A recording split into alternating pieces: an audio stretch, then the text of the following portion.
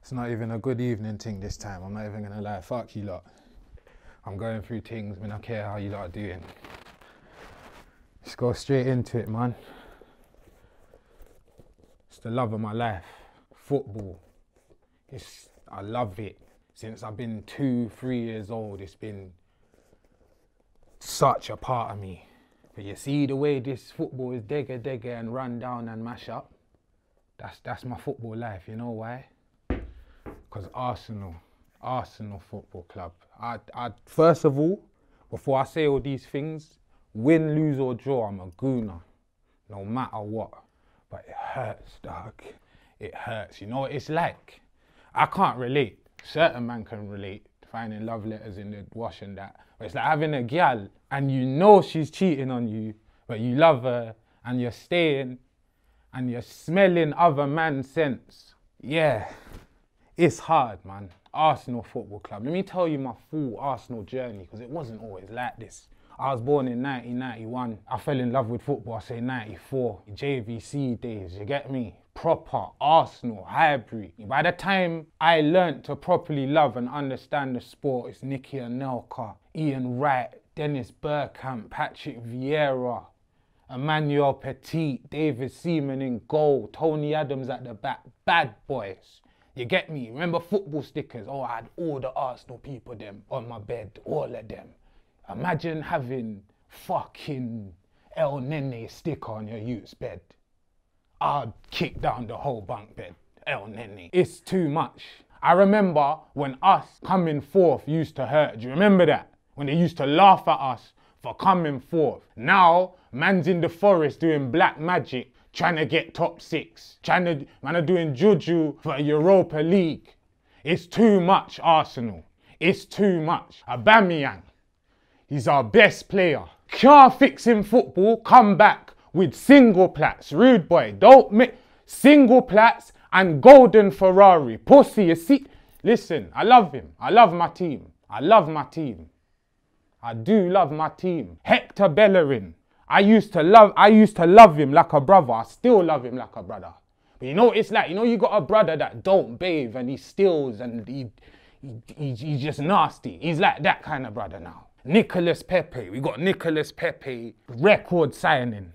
My brethren's laughing right now. I want to dash something at him, but I can't, because Arsenal have put me in a space. If you know Lippy, you know I'll argue anything. Anything. Man could be talking about tennis. I'll be like, what? Serena Williams. I don't even know what man's talking about. You see football arguments now, I'm just like this.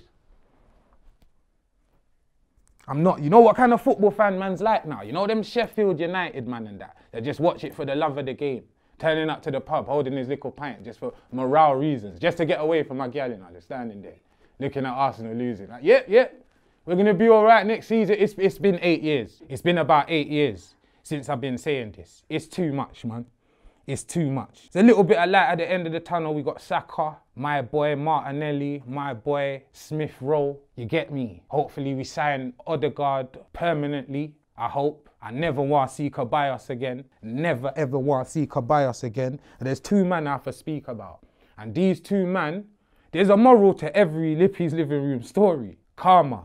There's 2 men, I don't think I've chatted more shit about these 2 footballers in my life. And them turn up and they play for my team now.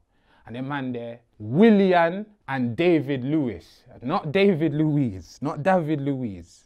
That is a Brazilian name. We have already established that he is from East London. Willian as well, I don't know, he's not Brazilian either. He's like Trinidadian or something. Cause no, that's the land of football. What them man there doing, don't chat to me. We finally got rid of Mustafi and all of them pagan boy, and now we got Willian. Lacazette. You have to chat to you, dog. You have to look, I'm gonna look in the camera. And listen, we got the same hairline, dog. You see when, listen, we have to chat about this. This is the first in a lifetime thing. See what Arsenal made man do? Get rid of the blood clot do-rag pan living room. But let me tell you something. You see, before Lacazette played for us, I could have done all kind of styles. I could have done, remember the one what the Gallium used to do back in the day where they used to gel down their thing? I could have done that. Look at me now, alopecia, You was our record signing, and then we went and got a Bamiyang who was cold, but he's shit now, and he got the same hair as Digga D. Just fuck off. I don't give a shit. Nah, I don't care. Car. It's too much. Nah, it's too much. Yeah, I watch it on the illegal stream sometimes, but I don't deserve this. I don't deserve this. The kit I bought, the brother that I bought it from, he stole it. What? But we're coming 8th. So it don't do that. Leicester won the league. Leicester. Liverpool won the league. If Tottenham, let me tell you something. If Tottenham win the league before Arsenal win the league, Lippy's jail cell. Living room done. Lock off the living room. I'm in jail. First jail podcast. You know when they got, and proper jail. I'm not talking about scrubs and them thing. I'm talking about the mad jail. They got the thing over my mouth like Hannibal. I'm just about to yam everything.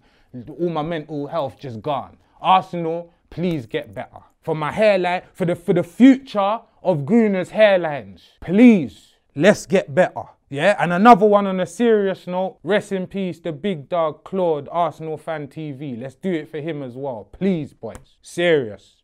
Lippy's living room, man. Let's make my life better, please.